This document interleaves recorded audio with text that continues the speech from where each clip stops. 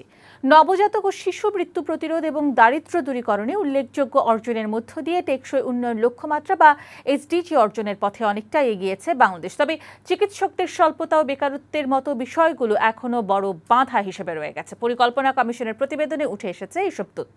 সকালে রাজধানীর আগারগাঁওয়ে NEC সম্মেলন কক্ষে এই প্রতিবেদন প্রকাশ করা হয়। এই সময় পরিকল্পনা মন্ত্রী M A মান্নান জানান, নির্ধারিত সময়ের মধ্যে SDG লক্ষ্যমাত্রা অর্জনের আশাবাদ ব্যক্ত করেছেন। মনির প্রতিবেদন। জাতিসংঘের সকল সদস্য রাষ্ট্র 2015 সালে এজেন্ডা 2030 নামে টেকসই উন্নয়ন লক্ষ্যমাত্রা SDG কর্মসূচি গ্রহণ করে, যেখানে ক্ষুধা ও দারিদ্র্য দূরীকরণ, সকলের জন্য সুপেয় পানি, কর্মসংস্থান, স্বাস্থ্যসেবা ও শিক্ষা নিশ্চিত করার মতো 17টি লক্ষ্যমাত্রা নির্ধারণ করা হয়।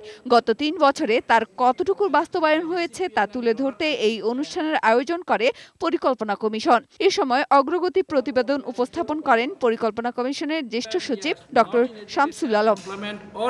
প্রতিবেদনে বলা হয়েছে, স্বাস্থ্যসেবার লক্ষ্যমাত্রায় নবজাতক ও 5 বছরের কম বয়সী শিশুর মৃত্যুরোধের সূচকে লক্ষ্যমাত্রা সময়ের আগেই পূরণ হয়েছে, কিন্তু দেশে চিকিৎসকের সংকট এখনো রয়ে গেছে। প্রতি 10,000 জনের জন্য রয়েছেন মাত্র একজন চিকিৎসক। কর্মসংস্থানের ক্ষেত্রেও রয়েছে সংকট। 15 থেকে 24 বছর বয়সীদের প্রায় 30% বেকার। তবে দারিদ্র্য দূরীকরণ ও মানব পাচার প্রতিরোধে রয়েছে উল্লেখযোগ্য সাফল্য। অনুষ্ঠানে বাংলাদেশের জাতিসংঘের আবাসিক প্রতিনিধি বলেন, SDG বাস্তবায়নের ক্ষেত্রে লক্ষ্যমাত্রা অর্জনে মিশ্র ভাব রয়েছে।